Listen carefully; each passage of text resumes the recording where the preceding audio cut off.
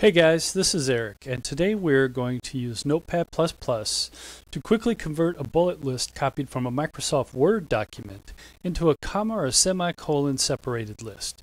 Now this can be a useful way of formatting bullet lists to be stored in a spreadsheet cell when using MS Excel or even OpenOffice Calc. The items needed for today's tutorial are Notepad++ and MS Word. Let's get started. Okay. You can see I have a bullet list already here, and you can see it has these symbols that Microsoft Word uses. Now, when you copy and paste into Notepad++, it'll convert those bullets into these symbols as an ASCII character. I'm not sure what the ASCII number is, but you can look it up. For today's purposes, all we want to do is know that we can copy that, and if we hold down this shift key and use the right arrow, we can highlight that at the beginning of the line. Now don't worry about what you see, the green. That's just Notepad++ saying, hey, here's other occurrences of the same thing. So it's just kind of giving you a hint as to what will be covered. Now I'm still holding down the shift key, arrow one more time, and it'll take care of that tab also. Now you could do Control-C to copy it into your clipboard and then paste it and then search from there. But the cool thing about Notepad++ is it automatically clipboards it when you highlight it. So if you do Control-H, see it's already in there. So what we want to do at this point is we want to see, we're in the search and replace window, and so for find what, we're going to find that bullet, the tab that comes after it, but we want it in special situations, and here's where. Wherever there's a period, that's the end of a sentence, right? That's the end of one of our bullet points. Wherever there's a period and then a bullet point immediately after that, that's where we're going to want to put a semicolon and a space. Now we're using semicolons because since these are long bullet points, you see like in the second one, we've got commas in there already. So if we used commas to separate them, the individual bullet points, it might get confusing. So in this case, as I said, we're going to go ahead and use semicolons, which is a good alternative. Now, so what do? So we've already got the bullet and we've got the tab, but what we need is some way to say, okay, grab that period and grab the enter key. Well, enter key is represented, I'll show you here. First, we can put in the period, and then put the enter key as /r/n. That's how you represent enter in Notepad++. Some people call it carriage return. Sometimes it's called new line. It's the same thing.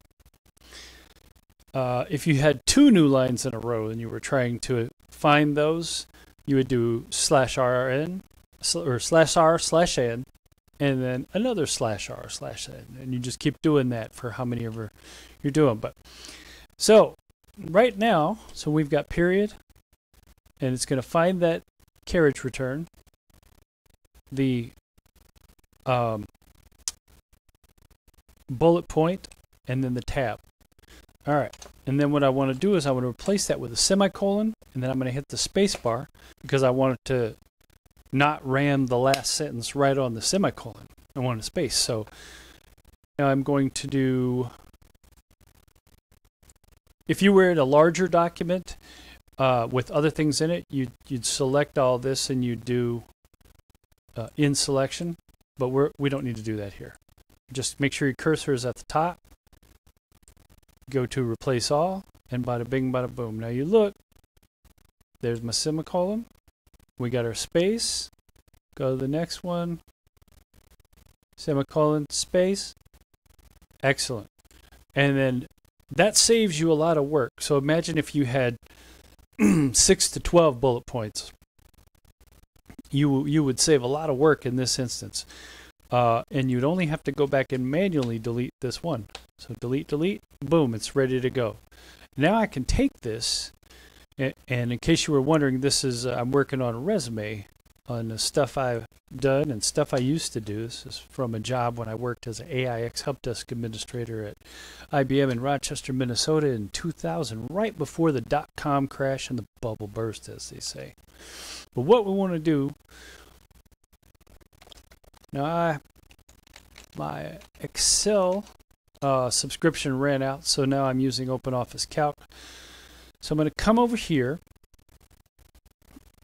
and what you'll see is this is duties, and here's accomplishments. So I'm going to go ahead and paste this in on my accomplishments section. So F2, Control V, and boom. Now that's in there.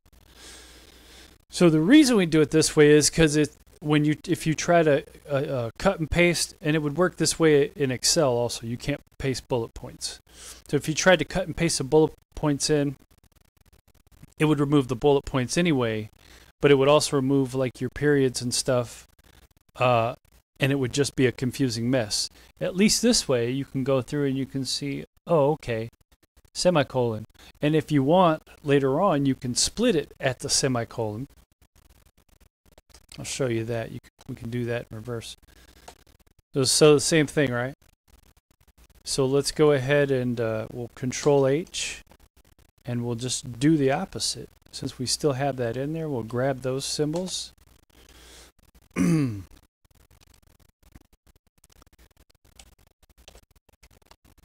C, space, bada bing, bada boom, replace all. Again, now we only have one that we have to manually do. Everything else was done automatically, automating the process, making it a lot easier and quicker. Okay, well, I hope I've been of some help for you today. If this video has helped you, please make sure to smash the like and the share button below, and have a great day.